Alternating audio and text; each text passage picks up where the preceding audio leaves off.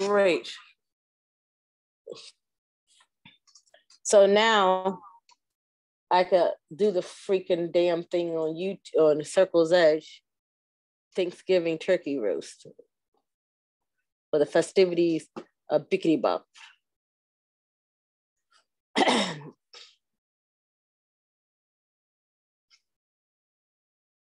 And at this point, just set up.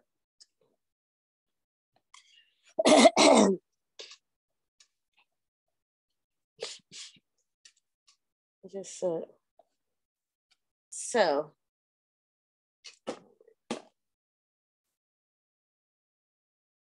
Okay. Can you hear me? Now I know how to do this properly. Oh, stupid ass thing.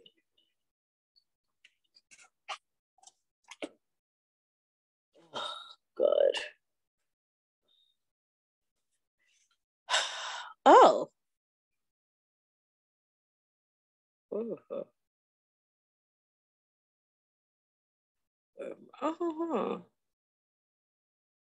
Okay, I really don't care. 500. Her apartment is twice as big.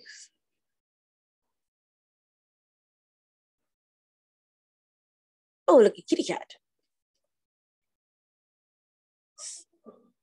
So, stupid thing. 500. Her apartment is twice as big.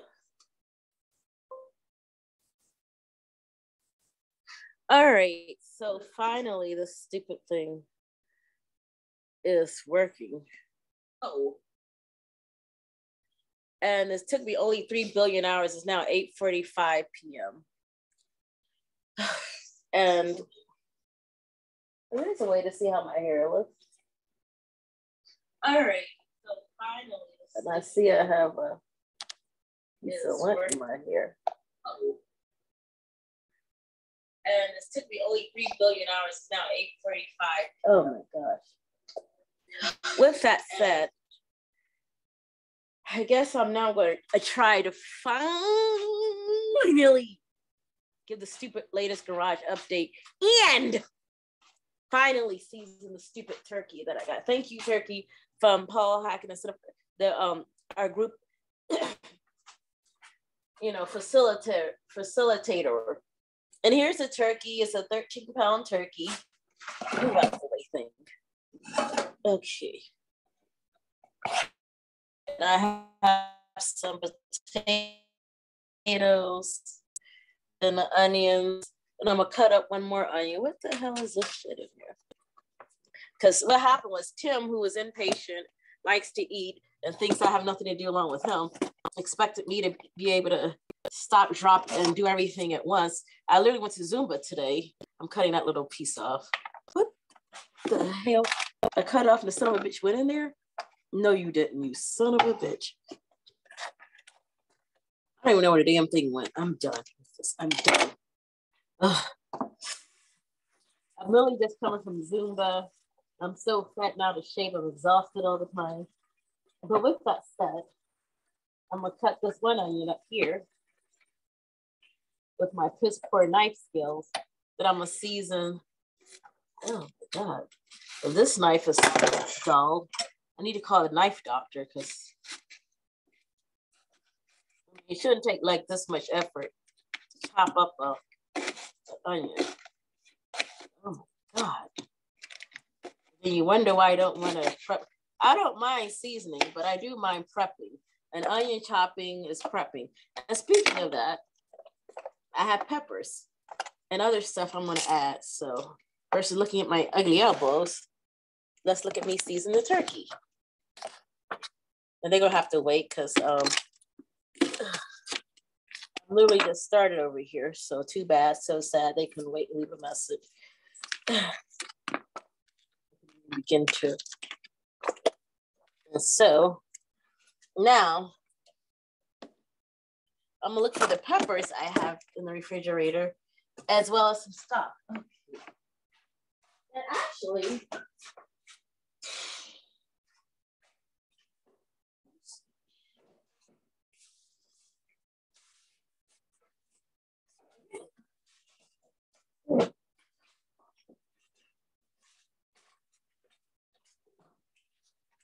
Instead of using water, I'm gonna use this turkey gravy, roasted turkey gravy.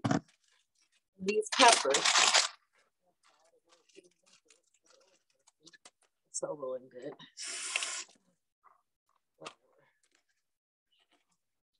Look how bad this knife is. Oh my God. So I think I only, because we used 1.5 onions. They were big onions, so I'm gonna just use some of these peppers. My knife skills are already bad, and you gotta deal with that. No. And Tim was mad because I told him, why don't you come home? Because he's working his job. It's not like he ever gives me any money or rent or anything, but I know he just started back working recently. But with that said, I guess he's like, why don't you do this, this, and that? I'm like, you have unlimited energy, like a pup, like a puppy dog or kitten. And you and this other girl I know, she wants to come up here and do nonstop. Now, we're actually going to host a Happy New Year's get together. We're planning to do it. And in fact, Circle's Edge is hosting a Thanksgiving Day luncheon for people who are homebound or, so for example, people who have no family up here or they don't feel like driving or traveling 3 billion hours to their family because it's travel days. Or Thanksgiving Eve is the worst day to travel in the whole year. And, I know it's the last time I went to DC. Every time I go to DC, my friends have to stay at her place, which is nice because my cousins and them don't be like letting me, I don't really even ask to stay there. I had to stay with my one cousin one year and she was like, she had a roommate or some excuse and this and that because she took over Granny's house. And normally I would stay at Granny, but since Granny passed away, oh my God. And the aunt that sounded to look like me passed away and all these other ones, there's not too many places to stay. And if you don't have a car on top of that, DC and New York have subways, but just like New York subways now are like the cesspool of hell and a dumpster fire and a purge, DC subways are fine, but they're not 24/7. And if you live out in the suburbs, it doesn't matter. That's one thing about New York. I think the subways go most places except in Queens. All of Maryland, Virginia, and some parts of DC, or several parts of DC, is like Queens. I mean, most places in New York, you could walk to the subway. It's like the subway's less than like a half a mile away. It's like 15 minutes, you're at the subway, 10 to 15 minutes. But when you get to Queens, it's like 3-4, you're going to be walking for like a mile or at least a half a mile to get to the subway. Then you got to take a bus somewhere. So Queens and I guess Long Island is like the suburbs or something. Oh, look at this, how hard this is for the stupid knife. Oh my God. I really need to call the knife doctor because there's this guy that does house calls and he will literally sharpen your knives in his van. And that goes to the plumber guy, the same one who did a no-call, no-show when I needed my drain snaked, and the same one I paid $1,000 to. So I knew he wasn't going to show up, but he claimed, "Oh, I'll show up today around 3 to show Billy what to do for this and that." Now Billy was actually working, and I did leave Billy a message, but it didn't even matter because he ain't show up anyway. So what's the point? Oh my God, how do I?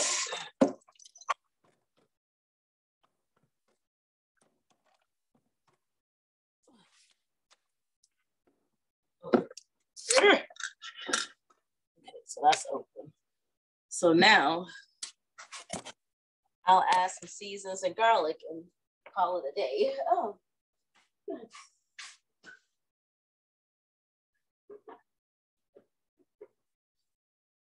And actually,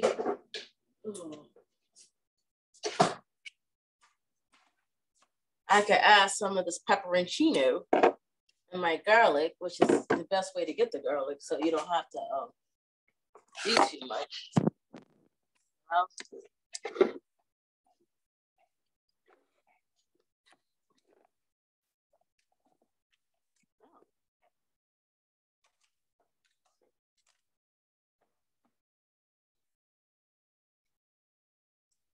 I learned a trick from some show where you put the turkey breast upside down, because the turkey's breast is the driest part, and the legs and thighs are the moistest. So if you put the breast upside down, so it's bathing in the juices and everything, then you don't have to worry about, that's more than enough, way more than enough. Worry about anything drying out. Not to mention, of course, I'll wrap it and everything with about 100 layers of foil.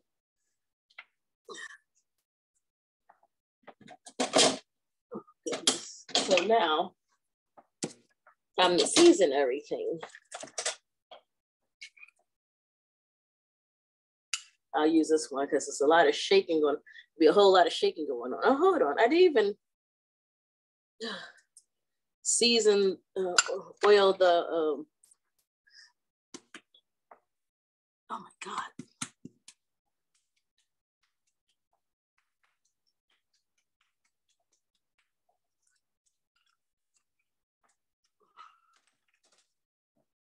Here's some cumin. That was cayenne, like cayenne. Cayenne, this is cumin. I might as well just use the rest of this on this turkey. There ain't much left, is it? Right? Bye-bye. Thank you. You did your service. Well done. Good and faithful cumin powder. Next will be sage, paprika, and turmeric. So this is paprika, and of course I wrote it, my chicken scratch. Okay. Paprika, turmeric, which I love on almost everything. And I like turmeric root in my teas because it's like ginger. It's like ginger's cousin. And I like turmeric powder and all my savory stuff.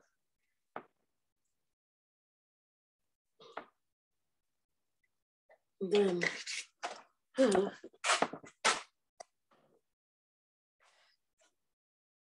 throw some, oh!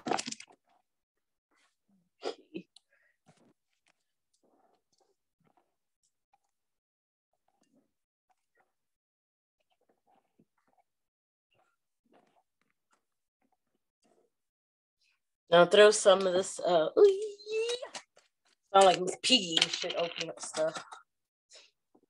Throw some of these things. This garlic juice, which, as you can see, I used it, and I peeled it. I had it's a big jar, big jug.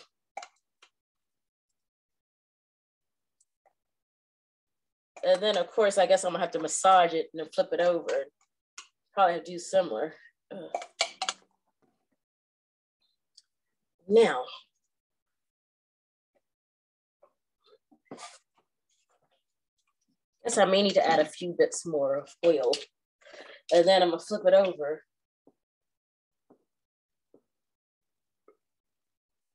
This is delicious olive oil. I need to go back to the Honest Weight Food Co-op, other place, to get some more of this. Okay, yikes. Oh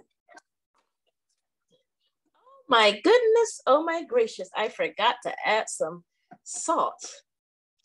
So, I added everything but salt. Almost gonna be like some people who don't have seasonings at all. So here's the salt, dirty as hell and everything. Oh, there you go, open it this side. There you go. So.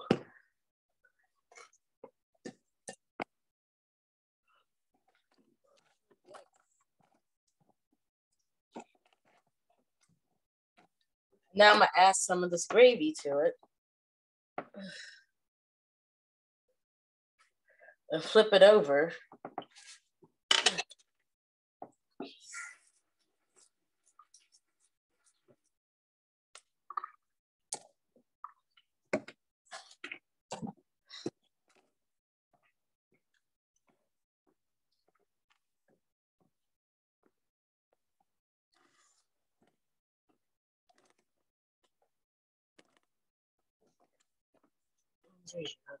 Shit, I can almost have this whole jar.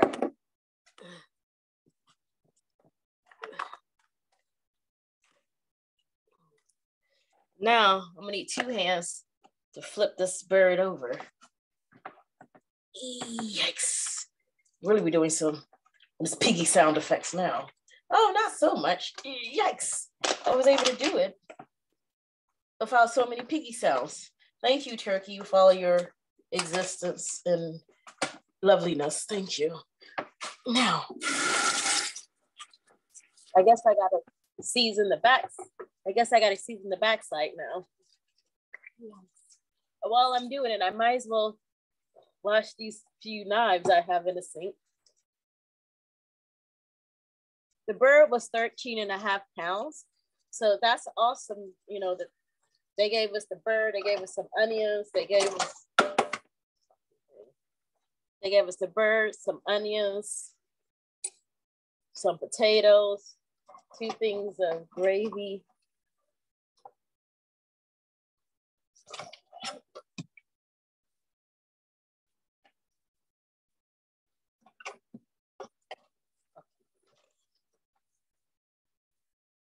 Bird, the onion, 2 things of gravy, some cranberry sauce, corn, and then by mistake, I ordered some stuff from Walmart, including a refrigerator light bulb replacement, and they gave me some beef liver, which I don't like beef liver at all. I'm not even a big beef eater.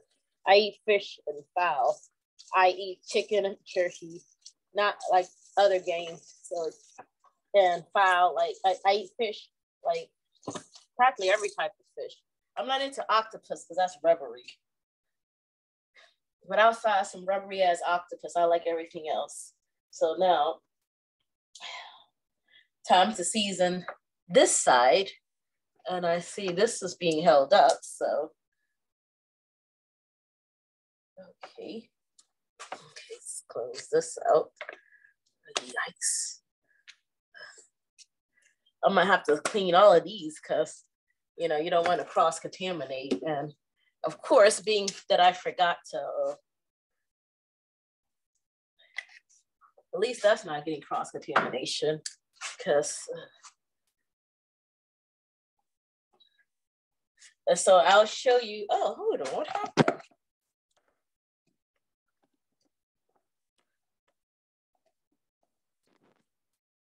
Whatever. Pee-pee time. After round 2. But anyway, since it's not being held up, I guess I was able to successfully, cross it over.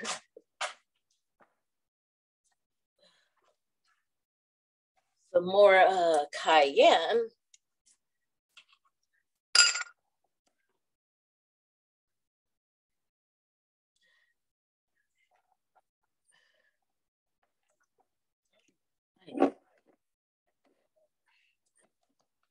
Stupid. That was being held up. You know what? I don't care.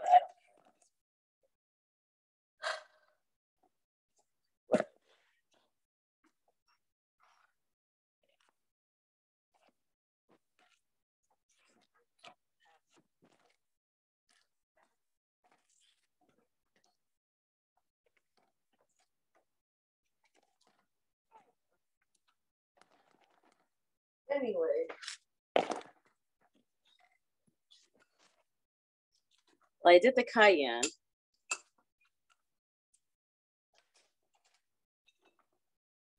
And now here's an idea. I'm gonna pour this in here. Put this up.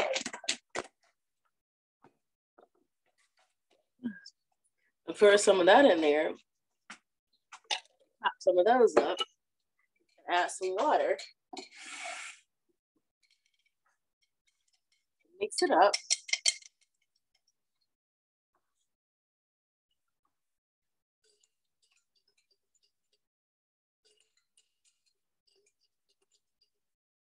Because the pepperoncino gives it a nice vinegar, blah, blah, you know, vinegar thingy. In fact, I add some of these in here. I chop some of them up now and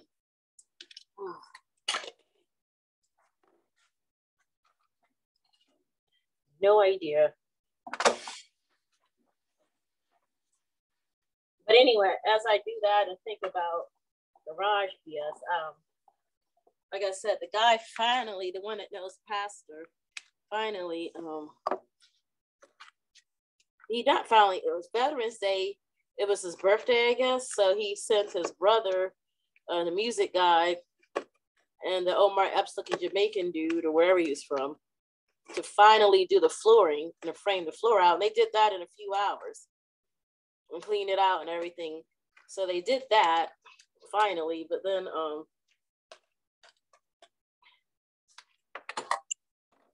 and he did replace the door. So, oh my God, I'm about to put it in there without even wrapping it. So,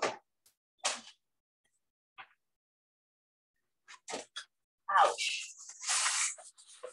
I'm pretty good at wrapping foil.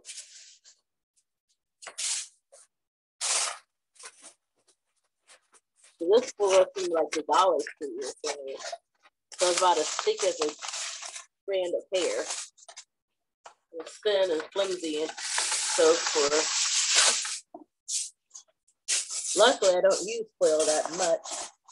And when I do use it,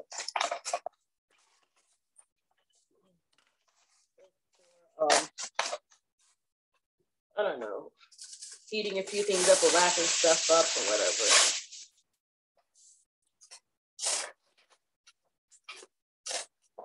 I use 3 pieces of foil to wrap the turkey. And I'm gonna put it in there for like 300 degrees. Let me put it in here first. Oh, how are you doing? Why would he turn on both of them knowing I gotta take out this damn thing? You idiot. Yikes. That's not. I'm glad I turned it off because did all that. It didn't even. Okay. So I'm gonna turn it on for I have a convection oven too. But anyway, bake and roast 300, and then cooking time like 5 to 6 hours. So it's now 9 p.m. So around 3 a.m., around 2 or 3 in the morning, it should be done. And with that, like I was saying with the guy, I'll have to clean this up afterwards. Hello, silly cat. Here's Lady Monkey Man being silly. Well, like I was saying, with making a big mess that I did, with Monkey Man in here in the mess. I figured I looked at his license. So he is officially registered and certified. So that is licensed and bonded or whatever. So I guess I could always file a claim with his insurance. If he's licensed and he has some insurance. And if I, so just, I know the Bar Association, if you have a pissy lawyer or if you want to do malpractice, but you have like the New York Medical Board or the New York Bar or whatever, every other state has their own bar. So I had to hunt it down to get the license for the people. I just looked at his thing and it's New York State, some department, and a phone number. They told me send an email, maybe he could do it, because the way the lady was like, well, sorry, that's your problem. He's done all of his stuff to confirm he's a licensed and bonded plumber. But if he's a shitty customer, customer service, that's between you and him, and, small claims court, which is whatever. I'm just trying to get him to, and he didn't even do the permit. He lied and said he filed the permit. Of course, I immediately called the code office, and they said they don't have no paperwork. So I'm gonna see if I can get him to meet me, and then Billy, he could do all the piping, the plumbing from inside the basement, turn off the first floor and connect the plumbing from the basement and he could probably even put it through the cellar door. But then to go from the cellar door into the garage, for the water line, because we bought the water line to connect from the basement into the cellar door. So this man needs to just show up and connect it from the cellar door into the garage, and collect the drain line from the garage through the cellar door into the basement, and then connect it to the drain. So, I mean, I should be like, look, meet me, you know, go to Home Depot and get all the tools you need to, in fact, that's what I'm gonna send him an email now. I'm gonna send him an email since he's bullshit. He never wants to answer the call. Or in fact, I should CC the email with this garage. Hi, Manny, comma. I guess today was quite busy as Billy had work as well, period. If you could come over, I don't know, tomorrow is probably not the best day, but it'll be nice if maybe you could come over. I don't know how long it takes for you to connect the drain line from the sewer line in the basement into the Bilco, into the garage, and then just connect the water line from the garage into the Bilco door cellar area. And then Billy can connect the cellar, connect everything else from the cellar into the rest of the water line. I just need you to connect the water line from the garage into the cellar and connect the drain line from the main sewer line out into the cellar. I mean, so I'm sure that, I don't know, take a few hours. Tomorrow, I don't know how long you'll be available, probably not much. So I was hoping I could meet up with you before Thanksgiving, because I know you'll be busy Thanksgiving, you know, probably tomorrow. And of course, I'm assuming Friday and Saturday won't be available either. But if you can maybe swing past tomorrow morning, I don't know, and just to connect the water line into the, you know, just to connect the water line from the garage into the Bilco door. Also, code claims they still don't have your permit paperwork. I gave them the address, said they don't know what you're talking about. But anyway, all right, bye.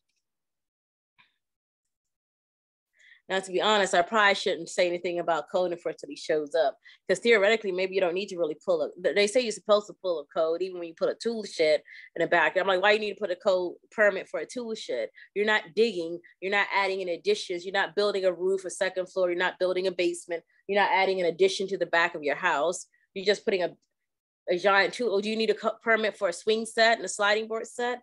I mean, why do you need a permit for this stupidness? But they're like, oh, you need a permit for that, whatever that's about. So I don't know why you need a permit for any of those things, which is kind of stupid. But since I'm sitting here,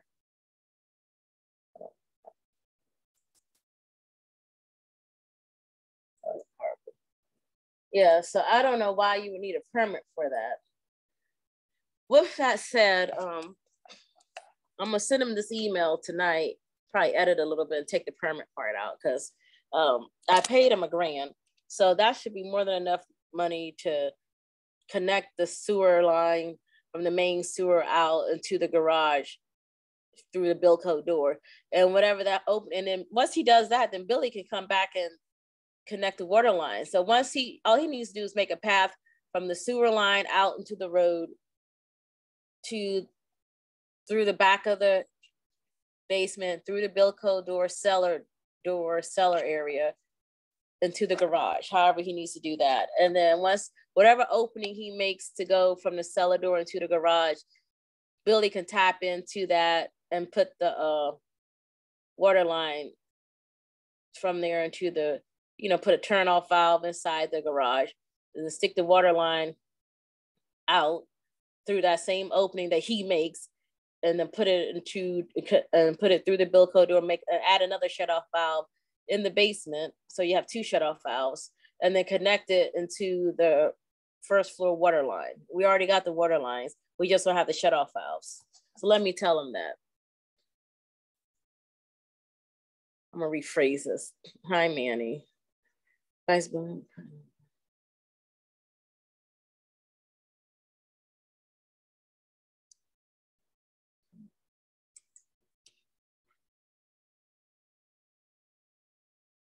Let me see, I'm gonna rephrase that. Of course, there's no,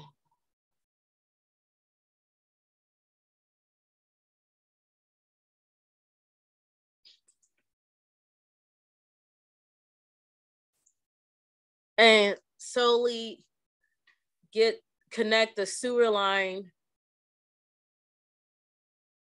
from the main sewer pipe going out through the back of the basement, through the cellar, Bilco door area, up into the garage.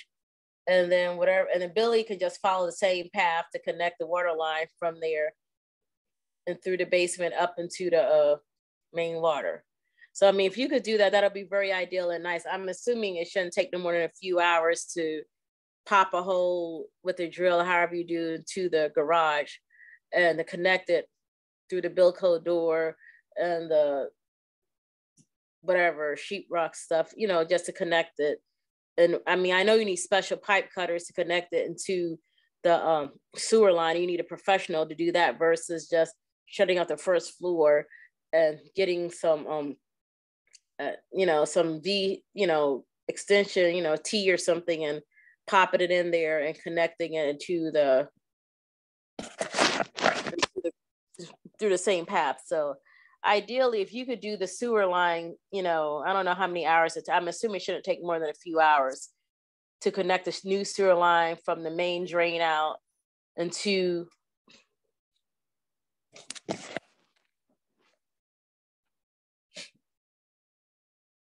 the what do you call it? The garage tomorrow. That'd be ideal. Anyway, thank you. I think that's better. Don't even mention code work or anything or water line. Just do the garage, sewer, and then Billy can connect the water the same way. Anyway, let's see what bullshit activities happen next. Because I mean, at least I could see why they didn't fill in and frame the little pop out, because Paul was saying you need to drill a hole through the floor and through, I guess, go into the floor of the garage and then snake or worm your way through the floor of the garage into the Bilco door, and then just go down from there and call it a day. He could tell Billy how to do that, or I can record him explaining it to me and Billy, and then Billy can follow his orders. But the sewer line is a bit more advanced, so I wish, hopefully he'll show up tomorrow. But anyway, happy Thanksgiving, everyone. I'm sure no one probably gonna see it anytime now to them. But anyway, it's Tuesday before Thanksgiving, and I'm cooking the turkey. It's finally up to 300. You probably heard it go beep, beep, beep. So it's at 300 degrees. So it's 9:15, 19, 20. So around 2 in the morning at 300 degrees. I think I should put it at 350 at first. For the first hour, I'll put it at 350 degrees. And then after the first hour at 10 o'clock, I'll move it down to 300 until like 2 in the morning, 10, 11, 1, 2. And that way we'll have turkey. Seems like we get the turkey and we eat the turkey before Thanksgiving, but that's all right. Because Tim, I'm sure, is working Thanksgiving. Yeah, he works Thanksgiving. But I'll be at the Circle's Edge Thanksgiving luncheon, and I'll probably be having this as well as, I don't know, maybe I can make another mac and cheese casserole with the Instapot. And maybe between this and mac and cheese casserole and the vegetables, like Sister Ola made a very yummy version of vegetable stir-fried level stuffing. So we'll see. Anyway, bye.